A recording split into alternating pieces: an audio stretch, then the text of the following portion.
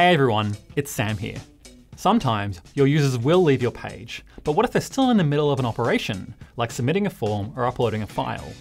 In this episode, I'm going to show you the standard way to warn a user that they're closing your page. Let's begin.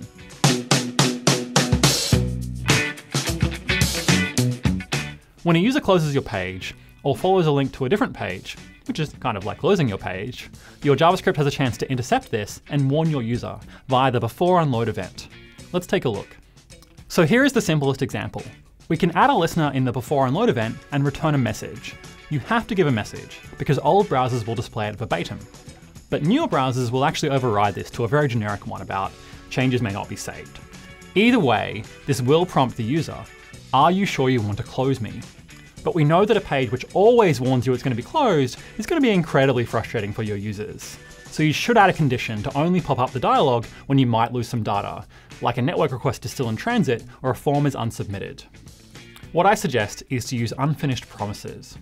For example, every time you do a network fetch, you get back a promise, like this. We can write a method which adds that promise to a set of pending operations. If anything is in that set, we still have operations we're waiting for, so we can make sure to block the page from unloading. Then, we add a method to the promise for when it's done, which removes it from the set. The same set could control the display of a busy spinner. This is a really neat way to remind your users that something is working, and that they'll learn that closing your page during that time will prompt them to wait. I also want to cover a special case. Modern browsers have a method called sendBeacon, which lets you send a network request without waiting for a response.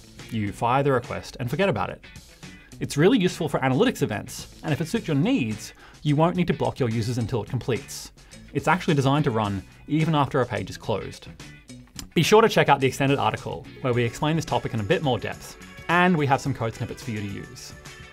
So remember, use the beforeunload event to prompt the user, use a set to keep track of unfinished business on your page, and use sendBeacon for fire and forget network requests.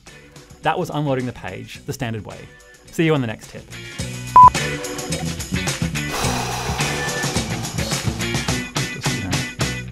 I've got my process wrap, it's very important.